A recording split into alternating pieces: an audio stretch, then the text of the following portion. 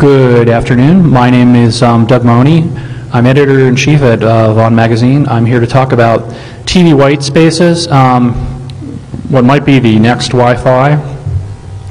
Let me give you a 30-second intro about who I am. I've been a contributor to Mobile Radio Technology magazine since January of 2003. I've been hearing policy wonks talk about the use of 700 megahertz spectrum, basically all that TV spectrum, and I'm going to get a little bit more into the freed up TV spectrum that's coming, and as well as the use of unlicensed spectrum. Talk about this stuff in DC for years, and my day job is editor-in-chief at Vaughan Magazine. We did an interview with Phil Zimmerman in early 2007. I guess Phil liked it so much he put the interview on the cover of his website, so I guess we did something right.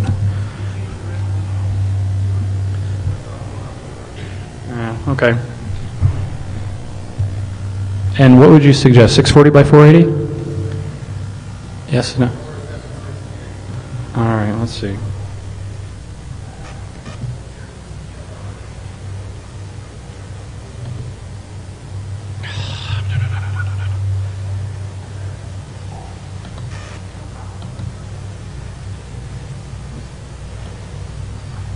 $124 by 768, yes? All right, let's go ahead and apply. Yeah, okay. Let's hit OK. Yes, okay, I got the yes part right. All right, now let's try this again. And view. Slideshow. Okay, we more better here? Okay. It took longer than King Tuna did, too. Okay. Unlicensed TV white spaces. I'm going to talk about what the definition of white spaces is, how did the concept got created, the technical proposals surrounding TV white spaces, talk about the FCC findings which were released just this week, and then a little bit as to what's going to happen in terms of final word on this, which is expected in October. First of all, what's white spaces? The current U.S. analog, or NTSC, television system uses VHF and UHF frequencies. So today on your TV dial, should you be one of the 5 people in the U.S. that don't have cable or satellite, you've got TV channels 2 through 69 on your dial. As of February 18, 2009, assuming there's no last-minute political panic, and I'm not willing to bet against that, it's a long shot, but channels 2 through 51 will be for digital, will be for TV, and it's all digital. Okay, let's take a step back here. In any given geographic area, as you know, if you are one of those 5 people that has a broadcast that's still getting TV through the airwaves, you can receive a handful of stations due to the basics of geography, i.e. where you're located, and careful licensing. They don't, if you've got you don't have a TV station per channel from channels 2 all the way up through 51. Once you go up higher on the scale, they tend to leave spaces between TV stations, so there's no interference there. And then in smaller markets, you just can't support. If you're in Podunk, you can't support 3 TV stations. You're lucky to support 1 TV station. So with 51 channels, less of a handful, and I'll get into what a less of a handful is. You've got lots of open, unused, what they call white spaces channels, because there's no TV broadcast. There's no use of the TV channel at 6 megahertz of bandwidth because there's no TV signal to receive. Now, each digital TV channel is got a 6 megahertz chunk of bandwidth. And again, I apologize if I say something wrong because I'm not a ham operator, and I know somewhere along the lines I'm going to step on something and the ham people are going to chew me out. So. Apologize in advance. But you got 6 megahertz channel, and within that 6 megahertz channel, using the existing DTV spec created back in the dark ages of 1980, you got 27 megahertz of broadcast bandwidth that you can data that you can cram into there right now using the existing DTV specs. Sidebar there is that some TV stations are using a part of their digital TV spectrum to broadcast or datacast digital information, but not digital information, data, rather than TV programming, but it varies from place to place, and it hasn't caught on a lot. All right, sidewars. Well, when the Congress finally cut this grand bargain or grand satanic deal with the National Association of Broadcasters to move from analog TV over to digital TV, all of a sudden a lot of people started looking at moving TV stations out of their existing channels and moving them down, and said, hey, well, we're going to have all this free spectrum, we got to do something with it. You heard, so there's been 3 major fights over this spectrum, one of which I'm specifically going to get in today, but I want to touch in on the other 2 because a couple of you in the audience have asked about, what's going on here. The first type of fight that was just publicly discussed or got the most coverage this week was the rules for the spectrum auctions for 700 megahertz. There's a second spectrum auction coming up for that chunk of for chunks of spectrum between 52 through 69, and Google basically wanted to set a neutrality set of rules on how the spectrum was going to be used. As you would expect, the incumbent vendors, as well as the incumbent vendors, i.e. the cellular companies, people who own the cellular company, said, well, we don't really want to do that. What happened was a compromise put through in the FCC where they said, well, okay, you're going to have open devices if you get rights to this spectrum.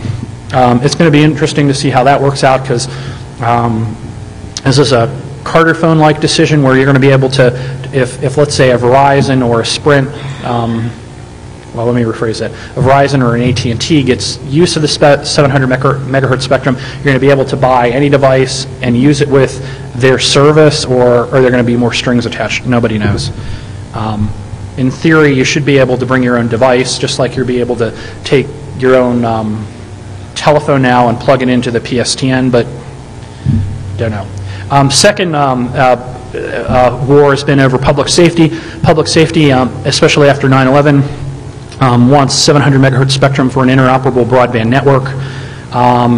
There was some rules that the FCC set that a part of the spectrum that will be auctioned off is going to be dedicated to some sort of public-private partnership to build out a broadband network for public safety across the United States. What that looks like, who knows? They got to get the bids, they got to negotiate all that stuff. And then the third thing that I'm going to talk about is TV white spaces.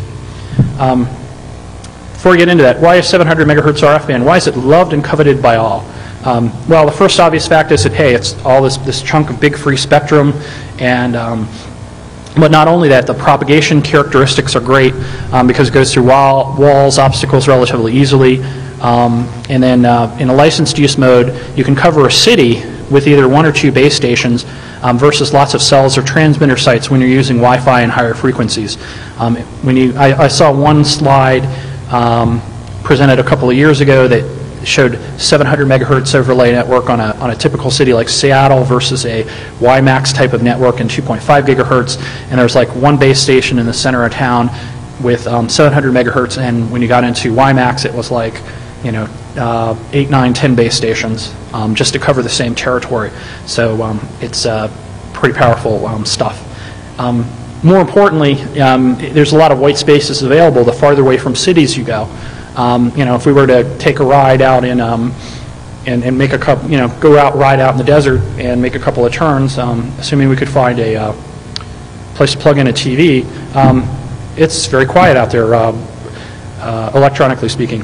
So policy wonks see this opening up of white spaces and 700 megahertz as a savior for the digital vibe in rural America. They want more broadband, but carriers don't want to invest in infrastructure, i.e. copper, fiber, or whatever, to go out to podunk. So a lot of rural senators are saying, well, broadband can get us to, RF can get us to broadband without having to deal with expensive infrastructure. Another FYI, there's a lot of lurking licensed 700 megahertz space that's already been bought. The first auction was conducted several years ago, and there's a bunch of speculators sitting on it. The 2 largest are Aloha Networks and Vulcan Ventures. Does anybody know who Vulcan Ventures is? I don't even call Paul Allen the guy from Apple. I think he's a guy from Microsoft. But yeah, Paul Allen Vulcan Ventures has got like the second biggest chunk of 700 megahertz, biggest chunk of licenses, aside from this one-man band called Aloha Networks. Aloha, as another aside, Aloha owns some 700 megahertz spectrum in Las Vegas, and they've talked about doing a demo of their system. And then Qualcomm, I think nationwide they have the equivalent of channel TV 59 locked up. So if you're talking about mobile TV, you guys may have seen Verizon where you can walk around and watch your mobile TV on our Verizon phone. That's Qualcomm stuff, and that's their that's what was channel 59. The second auction is coming up, as I noted, and out of this there's speculation that cable companies, Google or others, may raise enough money to go bid on these licenses. And obviously, as I said before, there's a lot of infighting on how the auction should be conducted.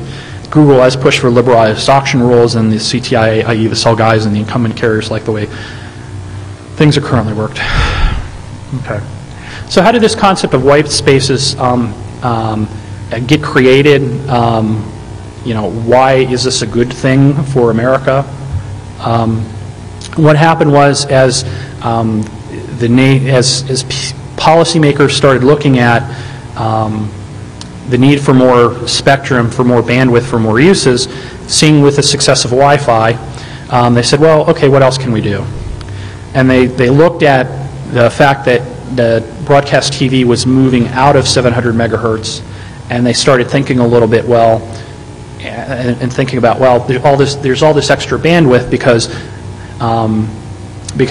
with TV, with the way TV broadcast licenses are set up, you're not putting TV channels back to back. You're licensing TV stations where there's 1 or 2 or 3 or 4 within a geographic region, and then there's all these empty channels that are available for broadcast. And again, there's recognition for demand for more unlicensed bandwidth, because there's a belief that if we have more unlicensed stuff, it'll stimulate the use of consumer devices, blah, blah, blah, sell more widgets, we're all good. One of the other things that the policy wonks brought to the table is the concept of the cognitive or smart radio as an enabling technology to be able to find unused TV bandwidth and utilize it. And DARPA has done a lot of work on what they call cognitive radio.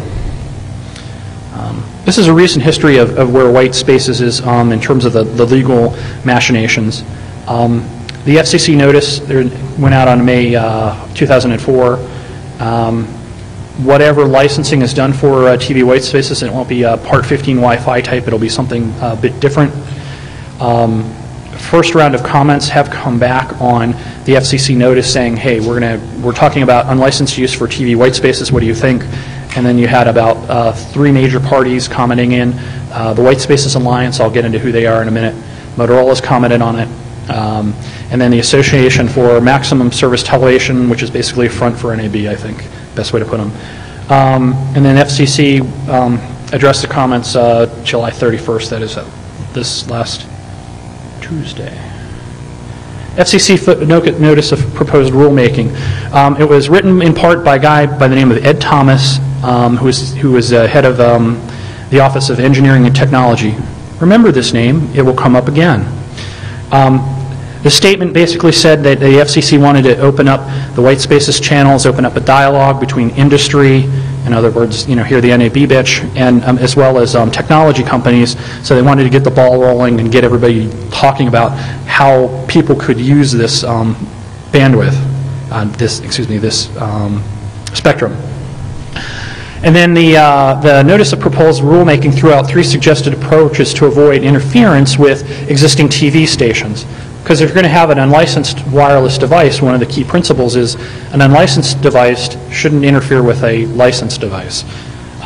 So the 3 suggested approaches in the notice of proposed rulemaking by the FCC was, number 1, use a guard signal to tell a device that, hey, okay, these are the available channels in this region, use everything else. That was one approach. Second approach was geolocation. In other words, build enough smarts into the device to go, where am I at? Okay, I'm sitting in Las Vegas, so let me go out to the FCC database and go look at where the broadcast signals are, which TV channels are out here, and then from that I can calculate where my open spaces are. Or third, the smartest approach, and probably the most intelligent approach, is spectrum sensing, where you look at the RF environment around you and you sense it, you basically smell it and you go, aha, okay, I've got TV channels 2, 4, and 5 going on here, and I got some other stuff going on in this frequency from wireless microphone use, so I'm going to block those things out and I can use everything else. Now, the National Association of Broadcasters was not happy when it comes to preserving the sanctity of the airwaves, and for all 5 of those people who get broadcast TV, they get really huffy. So they generated a worst case scenario for white spaces, basically saying if you plug into these devices, digital TV is going to go to crap, and they try to convince the FCC that it would never work, and they sent out like 154 pages going, well, won't because here, blah blah blah blah blah. And this is even before anybody's put together a prototype device saying it's not going to work. Now, white space devices from the discussion won't be Part 15 Wi-Fi, and again, this is where the hams can go and come up and smack me afterwards. Part 15, I think they say up to 1 watt of power, and you basically, principle are, you must take interference from other devices, and you must not cause interference with other devices. So basically, you're screwed both ways. You can't hurt anybody, and not only you can't interfere with anybody, but if the microwave turns on next door, you got to take it. There's no way around it. Comments from the White Spaces Alliance and Motorola indicate that the model for Part 15 Wi-Fi type of uses was not workable, because the typical white space device is going to be broadcasting at under 1 watt. And exactly how much under 1 watt is, I think, up to discussion. But basically under 1 watt to avoid interference with other operating TV channels. And number 2 is that you're going to need a cognitive or smart radio to avoid intentional interference. And then the approaches favored by both Motorola and the White Spaces Alliance were a look before broadcast approach and or geolocation. Let's talk a little bit about cognitive or smart radio. This is another concept that's going to come back and get discussed in future years, and hopefully at DEF CON 16, 17, 18, and 19 we'll actually see some of these devices. A smart radio, a cognitive radio, the terms are sometimes get interchangeable depending upon which policy wonk you're talking to, but basically smart radio should be able to sense the RF environment around you, be able to, after it's profiled the RF environment, it should be able to avoid broadcasting on, in this case, television channels in use. Should be able to find the unused bandwidth and adjust its power accordingly so it doesn't stomp on any broadcasting. Like if there's a wireless mic next door, maybe you don't want to use something on an adjacent channel at power. When you start talking about cognitive white radio, it sounds like a lot like electronic warfare without the war. In other words, you're taking an RF snapshot of the environment or sensing what your RF environment is around you, but you're not trying to figure out how to jam anything. In this case, you're trying to figure out how not to jam devices. The other principle to take away is that the poster child for cognitive radio right now in consumer devices is for TV white spaces, but there's consideration to use it in other, like what I call junk bands. White Spaces Alliance comments. Okay, here's where we get back to. Remember what I said earlier? White Spaces Alliance is made up basically of a lot of high-tech heavy hitters. You've got Dell, Google, HP, Intel, Microsoft, and Philips. Google is very interesting because not only have they been pushing for 700 megahertz usage, instead they actually go bid on licensed spectrum. Not only do they want to do things with licensed spectrum, Google wants to do stuff with unlicensed spectrum. So they're pretty key there. One of the contributors that helped put together an initial package of information to respond to the FCC comments was a guy by the name of Ed Thomas. Well, he used to work for the FCC. Now he's working for a law firm down on K Street. So it's interesting to see how that revolving door is working. The White Spaces Alliance people said, look, here's what we propose to do. We're going to block off channels 2 through 20 on the TV dial, as well as channel 37 for radio telescope usage. Anyways, because we want to avoid interference with existing licensed users, i.e. the land mobile radio people and the wireless mic people. But we'd also like to propose that we reserve the lower end of channels 2 through 20, the higher end of 2 through 20, for potential public safety white spaces usage. There's a feeling that if you produce a white spaces device, broadband type of device, that's like a Wi-Fi device, that's in channels 21 through,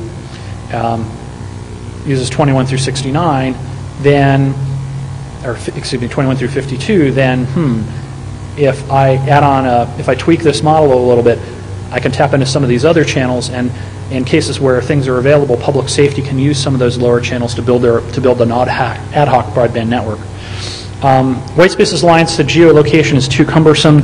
They start complaining about who would update the database of emitters, how do you get the device to log in, to check emitters, how often is that updated. They go through all these reasons why geolocation is too cumbersome. They don't even talk about the guard channel concept, about using a broadcast channel that would, separate FM type of broadcast channel to tell you what white spaces are available in your region. That, forget it. That's just adds more part count cost. It's more parts, more expensive, more complicated device. So they said, hey, Spectrum Century, there's smart radio is the only way to go. And oh, by the way, here's this device that Microsoft built. Pong! This is a toy that Microsoft built. I'm probably going to regret saying toy because it might be something else. But basically what you see here is you got a laptop running Windows XP. Probably the version 2.0 will be running under Windows Vista, no doubt. And it's got 3 black boxes. One of them is a transmitter. Actually, what do I say? Okay. Microsoft called this, as usual, with their marketing, with their high-quality marketing savvy, Microsoft White Spaces TV Development Platform version 1. When the press release first came out earlier this year about it, the few press people that picked this up made it sound like a finished consumer device. This is not a finished consumer device. Microsoft basically provided a prototyping platform to allow the FCC to play around with and evaluate the ability of a device to find open TV white spaces on existing radio spectrum, and then also as a development kit for manufacturers to build products that are Wi-Fi-like in nature, if I can say that. Why did White Spaces give the FCC the device? The FCC test division is able to take this device and go play with the knobs on it. Basically, it tends the sensitivity of the technology that's being presented, be able to turn some of the knobs and software on it, see what happens if you turn on more power. Does that interfere with reception of digital TV? Turn it down. Well, what's the minimum that we can do to get a signal in there?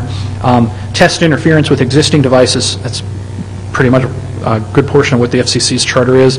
And then also test various waveforms to identify digital TV signals, NTSC signals, which of course is in some ways moot because after February 2009, NTSC goes away, as well as wireless mics.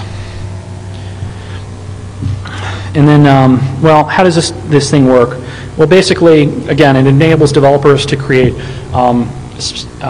spectrum scanning, in other words, looking at spectrum and figuring out what's being in use, and signal recognition software and hardware, basically to avoid and to coexist and avoid interfering with digital TV operators. And then also it's enabled, developers get a chance to play around with refining power control algorithms, waveform modulation, and then the big key for the FCC is to perform on-air propagation and coverage measurements. So basically the FCC wanted something to play with. The White Spaces Coalition said here, well, let me rephrase, the White Spaces Corporation publicly said, here's this wonderful device from Microsoft for you to work with. I know, using Microsoft and wonderful in the same sentence is kind of an oxymoron, but forgive me. You'll see why I'm saying this shortly. Under the hood of this, there's 2 systems assemblies. Again, there's a Windows PC-based box using the Internet Explorer browser as an interface, what do you expect from Microsoft. And then there's 3 boxes. One of them contains a Spectrum scanner and a network processor. And then there's a tunable UHF duplex transceiver in there as well, so they can do broadcast as well. So not broadcasting formalized data, but just showing that you can broadcast and manipulate signal strength and things like that. How does this gizmo work? You turn it on and it goes through, scans channels 21 through 51, does an FFT, and of course I'm old, so I can't remember what FFT stands for, but basically does math to figure out, okay, what sort of fingerprints we have here, and then it matches those fingerprints to the templates it has for DTV and NTSC, and then things that it doesn't find. And if it doesn't find any DTV channels in there, then it goes, okay, this might be a chunk of spectrum I can use. Let's go ahead and apply another template in there for, see if there's a wireless microphone on 700 megahertz or something else in here. Let's see if it's really safe to use. And of course, it can all be manipulated through IE. So close the page on that. This is what the technology people said this. Now Motorola had a different set of comments. Motorola, being a much more conservative company in terms of technology, said, look, we want to block off channels 2 through 21 on your TV dial and throw in 2 other channels for public safety use. Whatever devices are used for white spaces, you've got to have geolocation in there, with maybe spectrum sensing in there maybe later. Spectrum sensing was deemed by Motorola to be too much of an immature technology. I think that's because Motorola hasn't used it that much in terms of, hasn't really looked at it with any passion yet. And there was no discussion again on guard band. When I talked with Motorola and on an interview, I was trying to figure out if they had sent in a demo device to the FCC or they had a prototype lurking about and they didn't say yes, they didn't say no, they just got real quiet. When the tech wonks came out, there's a think tank called New America down in Washington, D.C., and they've been doing a lot of rah-rah policy, and I encourage you to go look up their website. New America has been talking up TV white spaces, like I said, for years. What they want to do is take all the TV white spaces, that is everything on the TV dial, and they said there's no technical excuse not to look at using that extra spectrum. They said the White Space Coalition, they didn't say they were pussies, but basically it was kind of implied. They said they blocked off channels 2 through 20 because they didn't want big antennas. They said White Space Coalition was focused on building portable, i.e. consumer type of devices. And then to turn around, they dissed Motorola. They said, well, Motorola is more geared toward fixed broadband devices, so for them geolocation works better. So if you're going to do a canopy or mesh network, that's what you want to do. Now here comes the big news. This just came out on Wednesday. This got lost in the noise about the auction rules about 700 megahertz and Google wanting bid on spectrum, blah, blah, blah. So what came out was that not one company, but 2 companies have submitted prototype devices to the FCC talking about 2 prototype devices for TV white space applications. Interestingly, when you read through the FCC report, and this kind of gets glossed over by the White Space Coalition, I'm going to get into that, those 2 devices did not work as well as anticipated. So I want to talk about what was good, what was bad, and speculation of failure. Like I said, two companies supplied devices. The FCC report labels them as Prototype A and Prototype B. Prototype A has a transmitter included in the device. Based upon my previous slides, Microsoft had a transmitter, Prototype A. Microsoft's gizmo. And then 3 copies of this gizmo were provided to the FCC to play with. Prototype B, there was 1 device supplied and had a sensing capability only. The only thing that this little gizmo was doing, this Prototype B, was basically looking at the environment and figuring out whether or not there's DTV or NTSC or wireless microphones out there.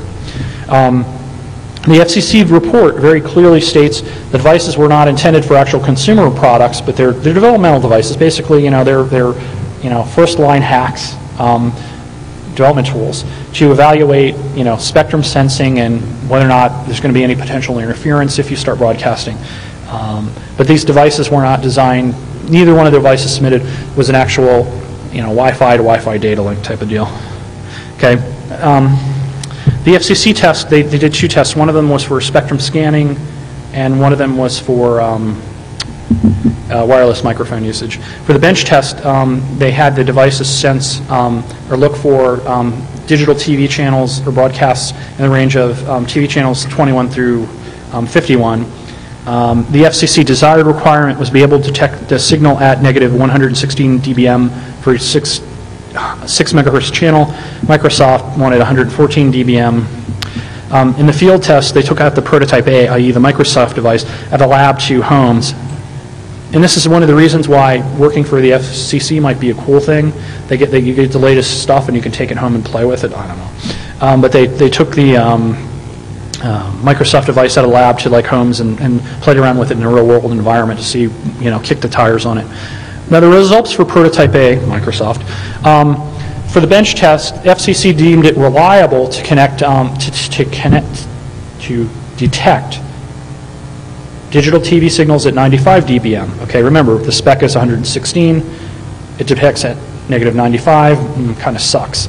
But more importantly on this, and this is one of the things that I'll get into a little bit later, but it took 27 seconds per channel and around 13 minutes for a 31 channel range just to go scan through all the spectrum to figure out what's wrong. 13 minutes to boot up and figure out what's out there, it seems to be, forget it. In the field test, in other words, when they took this thing home, it said 20% of the time, only 20% of the time,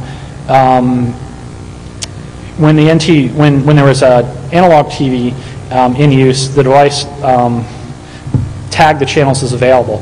Now that's kind of a bullshit result, frankly, because NTSC is going away, and more importantly is that 45 to 75% time, with an average about 58%, this thing labeled TV channels as free when there's actually a digital TV channel going. So basically, it sucked. And I found that there were empty channels that were really empty an average of 85% of the time, which is not good. Well, it's okay, but again, if you're only finding empty spaces, there's an extra 15% there that you're calling used, but it's empty. Yeah. Prototype B was delivered by Philips, and Philips did not issue a press release. Philips did not go through a lot of bullshit about, oh yes, this is wonderful, this is great. Philips just basically went to the FCC, said, hey, we got this prototype. We do hardware. We're we do hardware. This is what we got on breadboard or whatever. The bench test, the Philips device was able to reliably detect digital TV signals at negative 115 dBm, exactly what the FCC wants in their new specs. So this is very promising.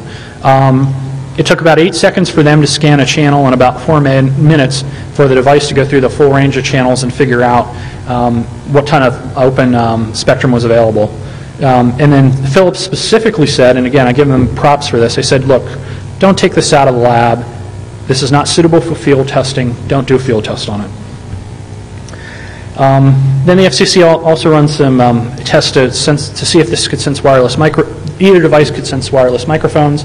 Prototype A couldn't reliably find wireless microphones.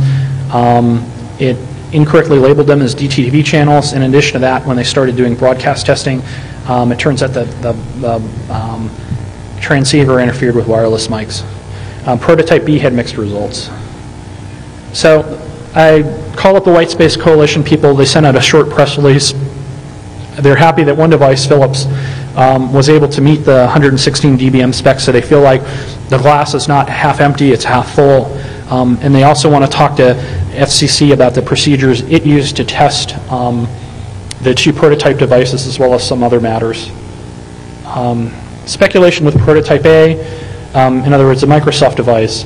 According to some of the sources I talked to, both devices that were submitted first got third-party independent testing conducted beforehand.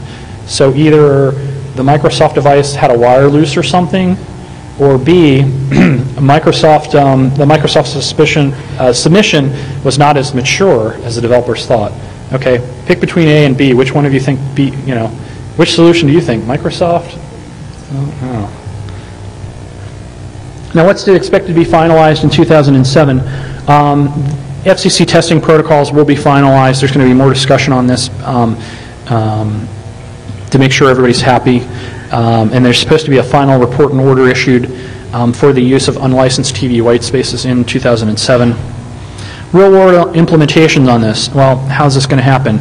The consumer electronics vendors are hot to go on this. Obviously, Philips got a prototype or breadboard device on this, so they're smelling the money. God knows, Intel and Philips always need to sell more chips and devices. I know that everybody's been reading, well, since I have a U.S.-centric view of the world, we see a lot of Intel, but Philips and the rest of the world, they got a lot of market share, and they got a lot of market share that they need to continue to grow. Google wants yet another way to get around the man, in this case telcos and cables, and Google obviously wants to look at both, is pursuing obviously a multi-pronged strategy of both looking at unlicensed broadcast space for such as in a Wi-Fi type of network, as well as licensed 700 megahertz frequency.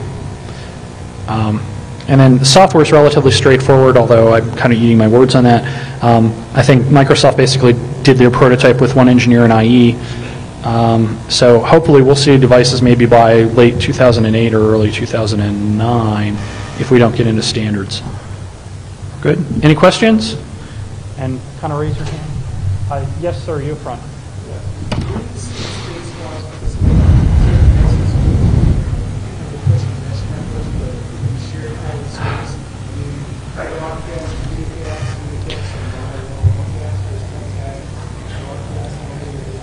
I think the answer to all that's yes. I mean, okay. He's asking if there's a nexus or if there's some synergies between what's being done with mesh networks and broadcasting of mesh networks and that sort of thing.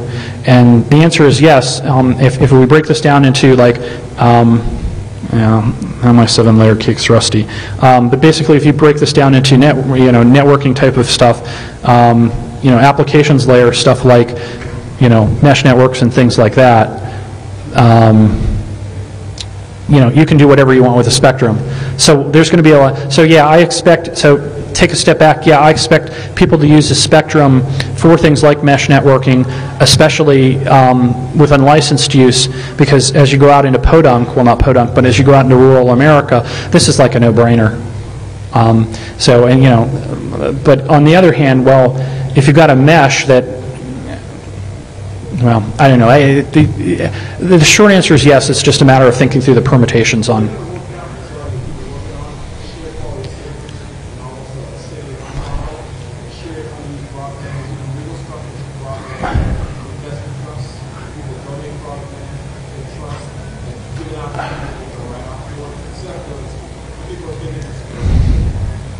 Okay, which gives in the political layer, which is beyond applications layer, which is, But yeah, I can see where you're going with this. Yeah, people are going to look at a lot of different models for this. Other questions? Yes, sir. You over there.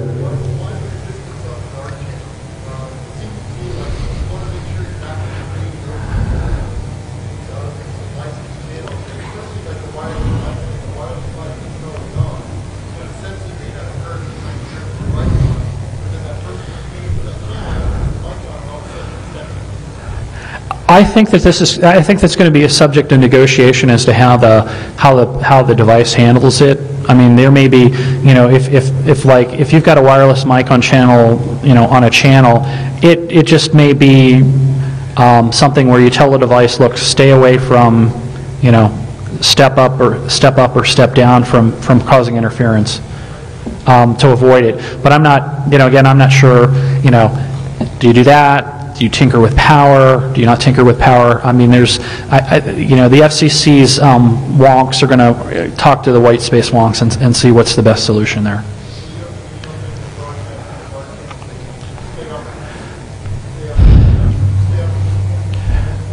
Okay. Now let me spin that. When I say guard channel, or probably guard channel is probably an inappropriate term, but a channel that says. The initial concept for guard channel was you'd have an FM transmitter within a geographic region broadcasting out to a device going, okay, here are the devices in this region. Here are the chunks of spectrum in this region that are in use. Avoid being on those chunks of spectrum. Exactly. Yeah. And the answer to that is, how many minutes I got? You're fine. I was just thinking we could pull it over to the QA room so people can hear it. Okay. Let me finish answering him, and then we can do QA. Okay. Oh, he reminds me. All right. Let me answer your question, and then I got to get into QA.